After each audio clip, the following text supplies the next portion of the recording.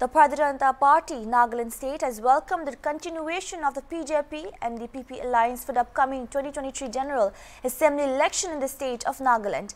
The party also reaffirmed its commitment to uphold the joint declaration of both the parties with all sincerity.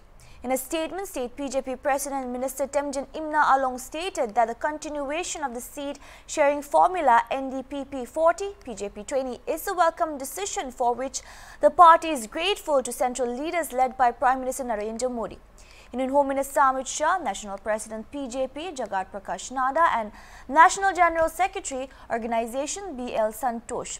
The Bjp said the continuation of the alliance and the seat-sharing formula is reflective of the alliance's tireless endeavor to provide good governance to the people of Nagaland.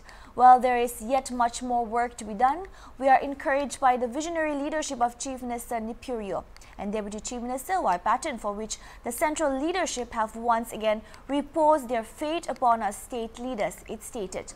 The party reassured that it will continue to work tirelessly to strengthen the alliance so that the visionary programs and policies of the Government of India percolates down to each and every citizen in every nook and corner of the state.